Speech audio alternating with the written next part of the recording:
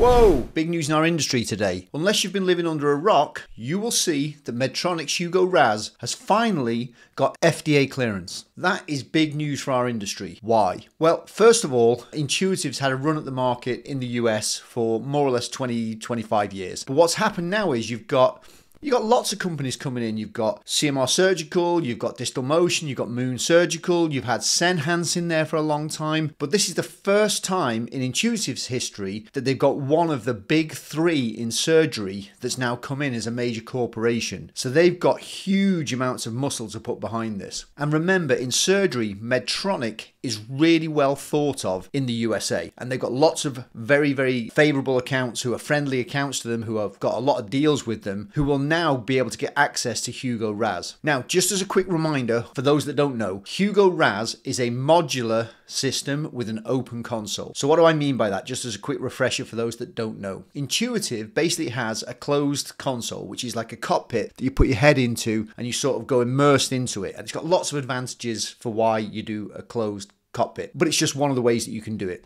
What Medtronic has is they have a console where they have an open 3D screen so that you don't go into anything. You sit there, look at the screen, but you can also see the entire operating room as you operate. So this is closed console versus open console. So that's a big difference. The second thing is that Intuitive is what's known as a boom system. So they have one big sort of tree that is next to the bed with the four arms that come off it in an X configuration for the XI or for the Da Vinci 5. This has been a standard for over 20 years, but now what you're seeing is different architectures that are coming out. And Medtronic is the type of architecture that's known as a modular system. So they have each arm, instead of being on a big boom, each arm is on a cart, and that cart can be positioned anywhere around the bed. It's a different philosophy of surgery. But what that means is you've got some people who will do more of will prefer the boom system, which is the Intuitive boom system, which kind of dictates a bit more of where you put the trocars or the ports or the keyholes. Whereas the Medtronic system allows you a little bit more flexibility, which allows you to put the ports or the keyholes where you want.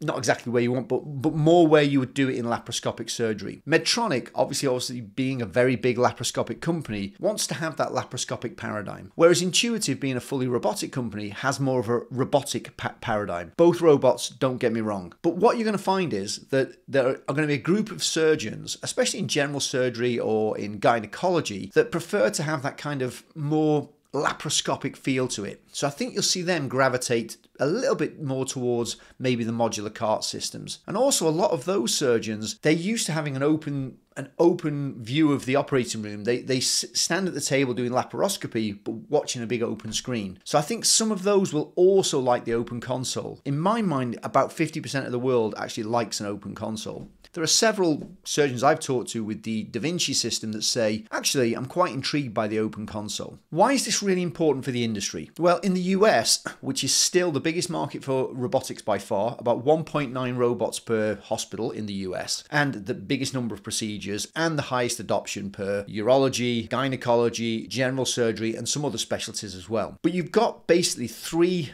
Goliaths in the US market for surgery. You've got Johnson & Johnson through their Ethicon unit, which is J&J MedTech Surgery now. You've got Medtronic through their surgical unit. And then you've got Intuitive, which has just been over the years taking market share in surgery and dominating. Why is this important now? Let me flash you up this graph, and you need to look at this graph very carefully. So this is data that I've got access to recently from hospital data, which comes from the sales data that goes into hospitals. And what you can see is that even from a year ago when I put this last graph up, Intuitive's march on endo cutters has moved forwards. Endo cutters, what are they? They are endoscopic staplers that put 2 rows or 3 rows of staples either side of a knife and cut between. They're a really good surrogate marker for how much of the complex surgery is being done. And what you can see here is that now, by a long way, Intuitive has become the dominant market player in endocutters in the US market. They have over 50% of the market, leaving Medtronic and J&J with smaller market shares. Why this is important is because they are very high profit markers within the surgery business.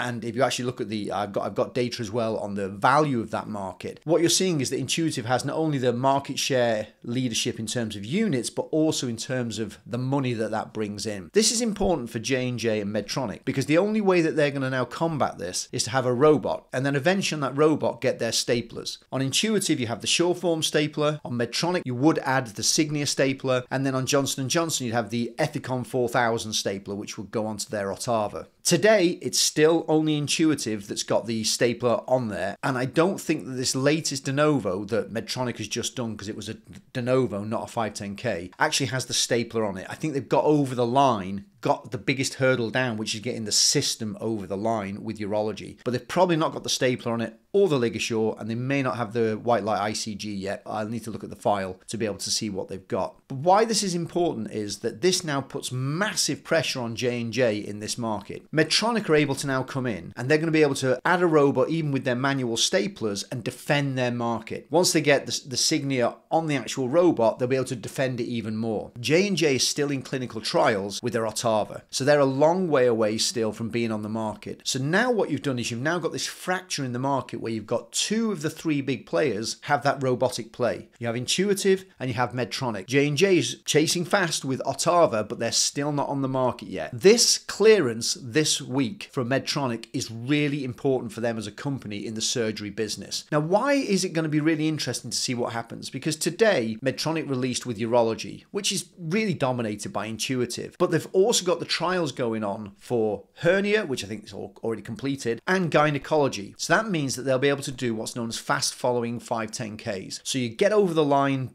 bleeding and get over the line, just get over that line of the de novo, and now your own system becomes your own predicate, and therefore you can do your 510Ks using your own system as the predicate. So that means you can put rapid advances in software, in instruments, in advanced energy, in staplers. You can bring them on faster, and you can get faster and faster because they're 510Ks, expansion of indications. So you'll be able to get hernia very fast, and you'll be able to get gynecology very fast, and that is really important. So it really allows Medtronic now to come back and defend that market in the US against Intuitive. But it's not going to be easy. And again, don't be fooled by the fact they've only got urology at the minute. But I think they've been smart getting urology first. Why? Because urologists still rule the roost in terms of robots in many, many hospitals. There are things known as robotic user groups, and it's the urologist that has a huge voice in that. So being able to tip your cap to the urologist and say, if you want to use it for prostate, you can. That is a really important strategic move by Medtronic. So I've got to give them full credit for that. Now, what do I think is going to happen now? Well, it's